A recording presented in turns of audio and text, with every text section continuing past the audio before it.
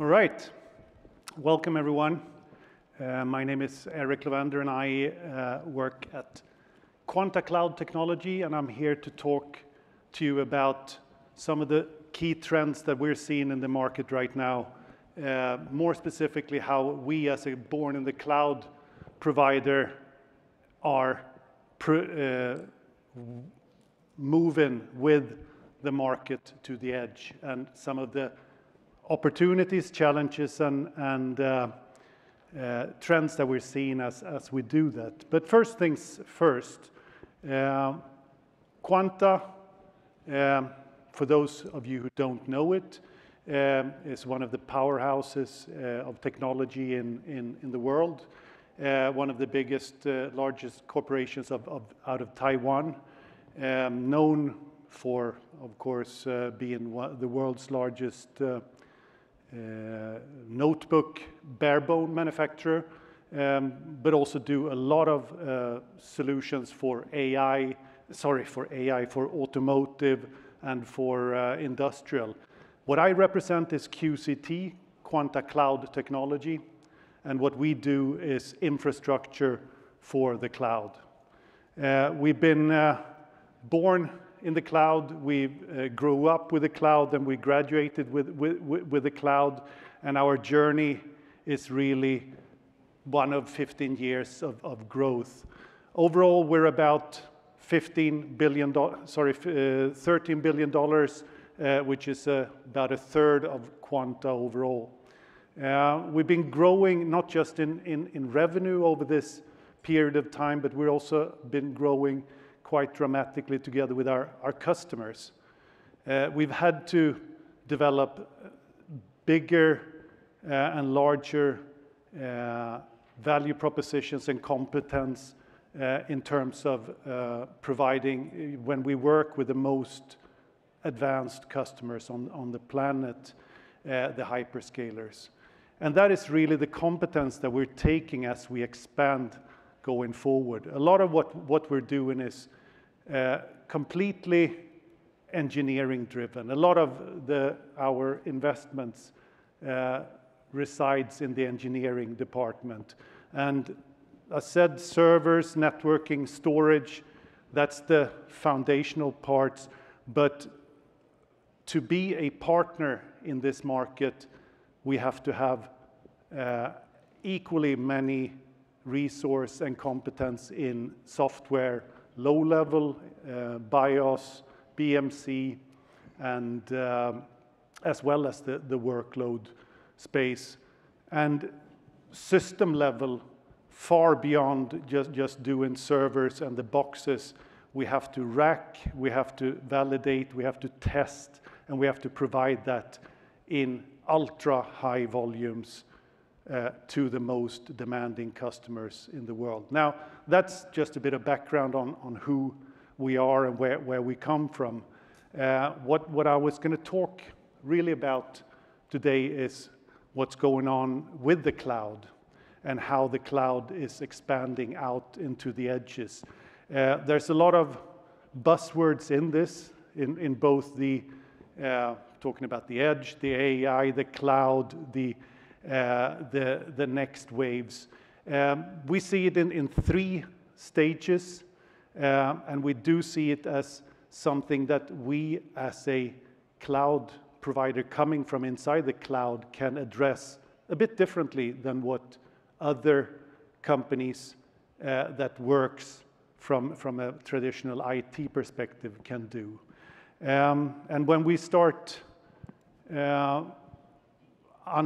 unwrapping this, there are three different types of edges that we are servicing and that we are going after. Of course, it's the CSPs, the cloud service providers, whether they are hyperscalers, next wave, or new wave, because we're seeing a tremendous amount of new wave customers coming in and building, for instance, the AI GPU cloud. It's the more traditional telco edge, where maybe not as fast in what they're doing, but equally kind of important to the overall solution for end users. And the end users themselves, the enterprises, they're definitely part of what we need to focus on as we extend the hyperscaler kind of experience to the edge. And if we go through these just kind of one by one, the first part, the CSPs, the cloud service providers, what we're seeing is a tremendous and massive AI GPU build-out. And the game that is being played is very much a time to market and the capacity game. There is capacity being built out before the actual demand has been generated or the orders are in. Of course, a lot of this is controlled, or the keys to this whole is held by NVIDIA. NVIDIA is a key part of the build-out, and that's why we're really, really proud to be the launch partner of the next generation of GPU servers based on the super chip Grace Hopper that is just getting ready for mass production.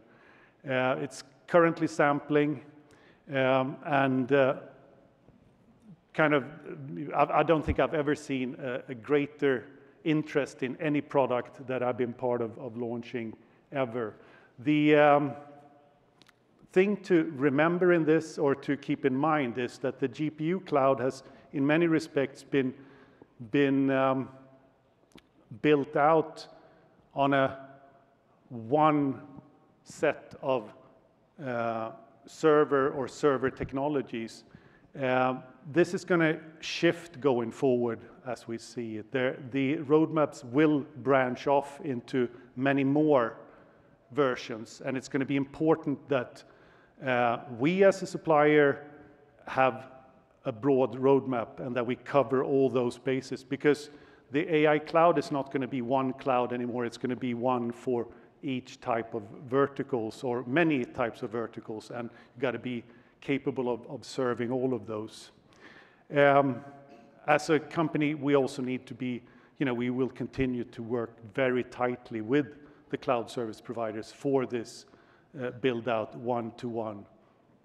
The second part of the edge, which is very different in nature and a bit slower, but nevertheless really important, is a telco edge.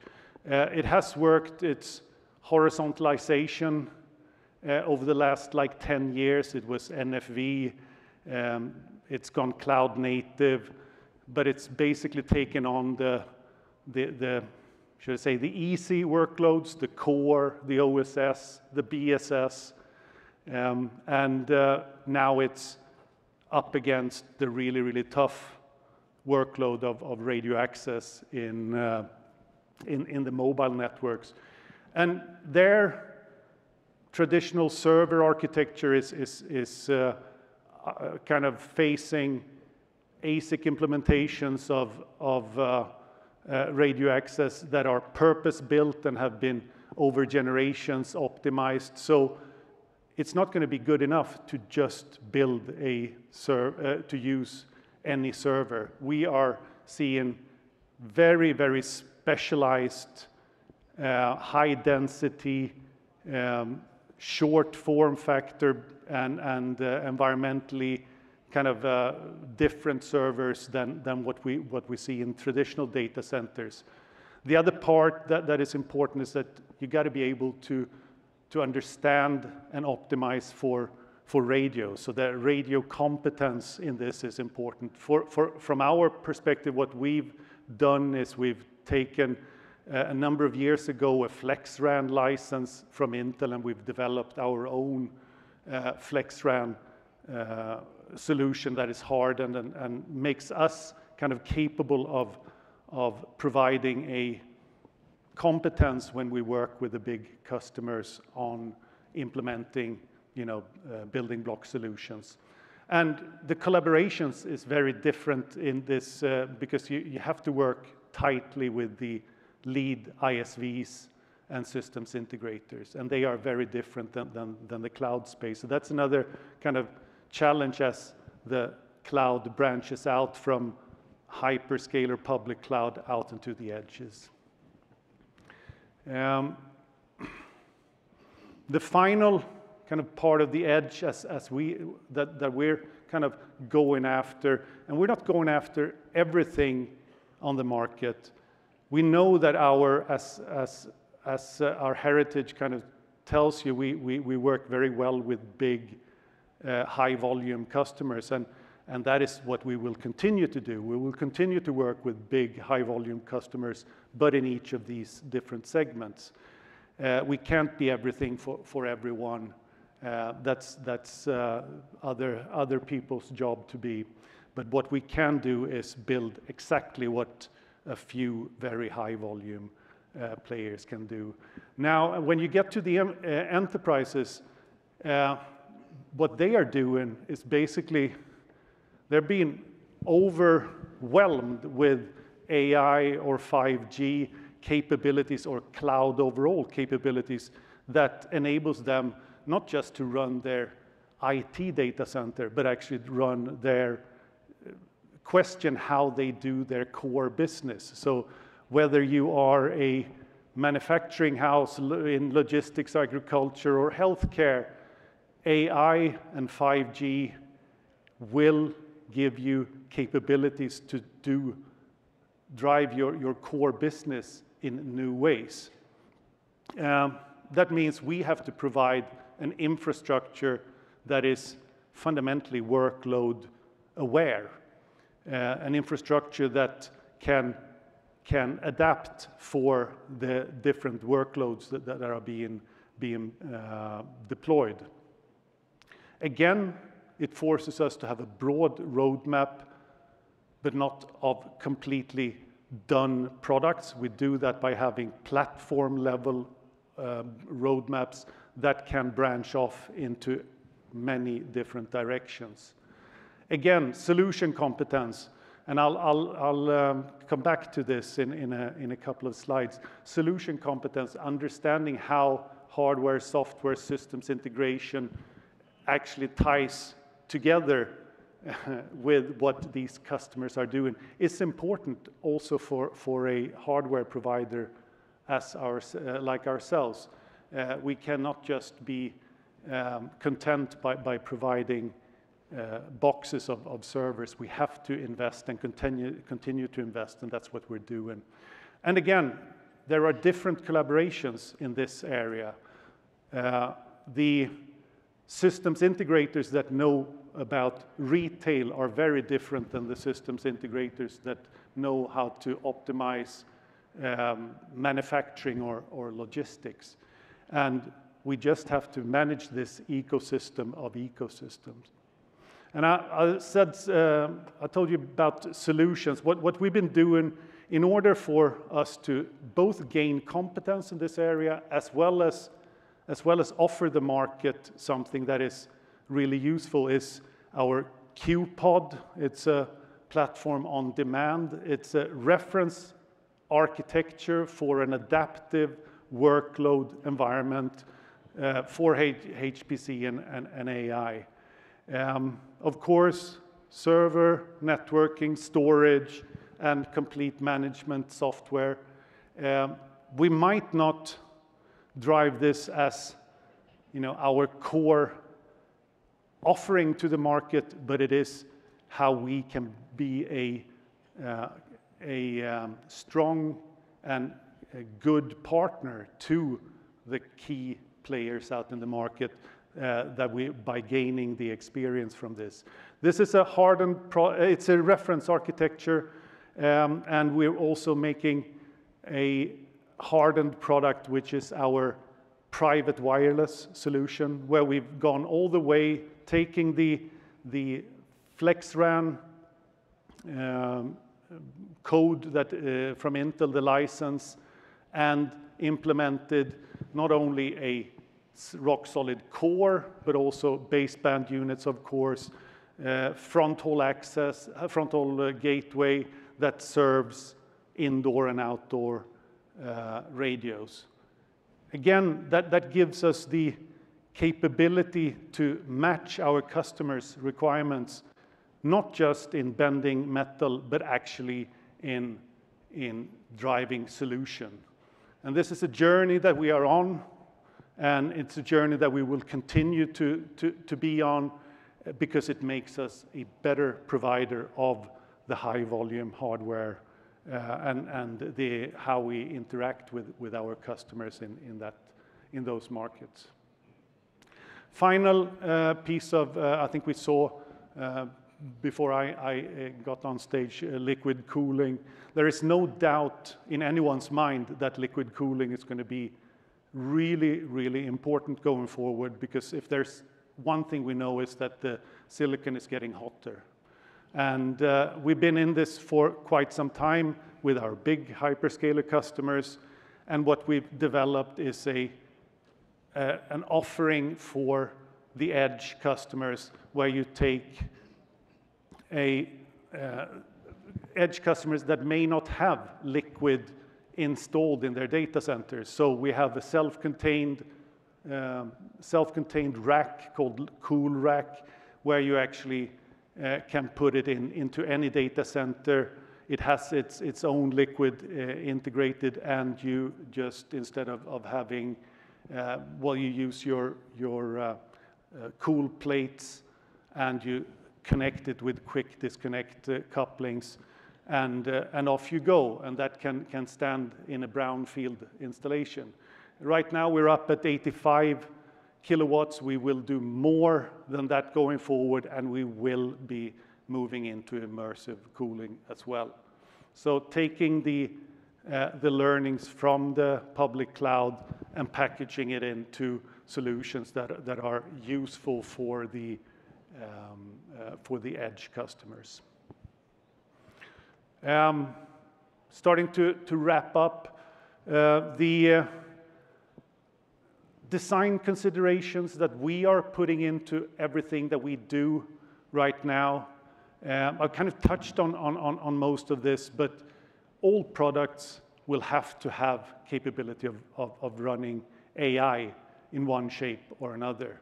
And that's kind of what we're preparing them for. Capacity in terms of volume. So our manufacturing is really, really important. The design capacity, so that we actually can branch off into all those roadmap vectors that we need to support, is really important. And we made all those decisions, these investments. This is stuff that we did a couple of years ago already. As you can imagine, if you want to test thousands of racks, it's not just a matter of floor space, it's actually a matter of having the electricity enough supply from PG&E and others. Cooling becomes kind of table stakes. We are going to have cooling and cooling solutions that are different in going forward. And one way of managing this diversity of designs is modularity. And we support DC HMS with the x86 community and MGX from the NVIDIA community. Just summarizing what I've been talking about, the cloud is moving to the edges, and the edges are not just one edge anymore. There are several edges with very different requirements. AI is everywhere. Capacity is critical, and modular design. And with that, I'm going to thank you for listening and invite you to meet the future together with QCT. We have in our booth the next generation of Intel architecture on display. We are, as I said, sampling the next generation of artificial intelligence from NVIDIA to the broad market. And we are hiring a whole bunch of people to work with this on the technology side, on the go-to-market side, and on the marketing side. And with that, if anyone have any questions, I'd be happy to address that.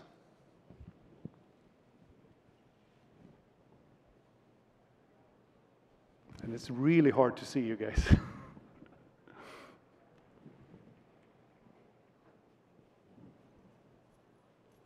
All right. In that case, I'm gonna thank you all for listening and welcome you to our booth and come and talk to us anytime. All right. Thank you.